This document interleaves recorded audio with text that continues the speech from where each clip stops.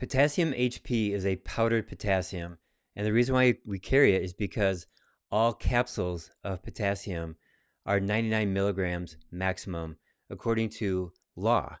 So if you want to have a dosage higher than 99 milligrams, you have to buy it in powder form. One scoop of potassium HP is 1200 milligrams, and it's not even a very large scoop.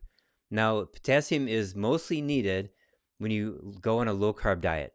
So you've been eating a high-carb diet for a long time, and then you decide to go keto, you're going to lose weight, you're going to fix up a lot of things with your health. And sometimes, not 50% of the time, it's going to be maybe 20, 30% of the time, people will lose potassium through their urine.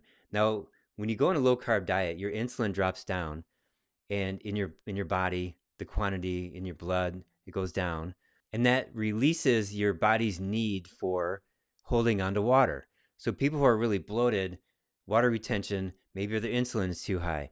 So you go on a low-carb diet, low insulin diet, and you start dumping water through the urine. I've had people urinate excessively for 5 days or maybe even more. And the first bit of weight loss, like let's say 8 pounds, for example, that's water weight. And that's perfectly normal and a very good sign that it's working for you.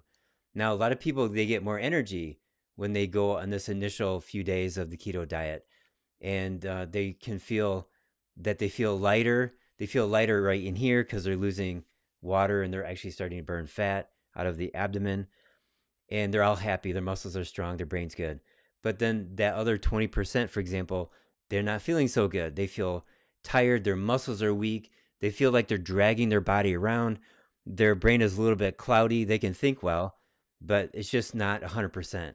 And what's the cause of that? They urinated so much that a lot of minerals left with the urination, and especially potassium.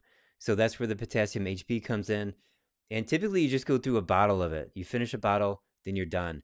Now, I've been through this myself. When I went low carb, we're talking 1999, I learned about the deficiency of potassium in 2004. So I went 5 years low in potassium.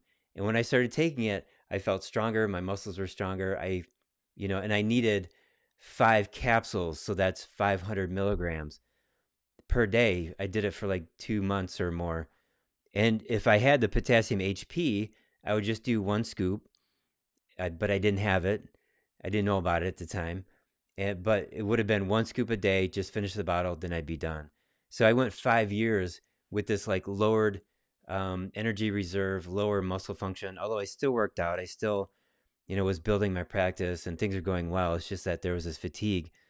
Also, I had some parasites and there's other factors. I had chemical toxicity from working on the farm and, fertilizer and parathion, stuff like that. So I had other factors. But adding in the potassium in 2004, I had a marked improvement that I could tell right away. So enjoy your potassium. When you're deficient in it and you start taking it, it's really good. I give it a 10 out of 10.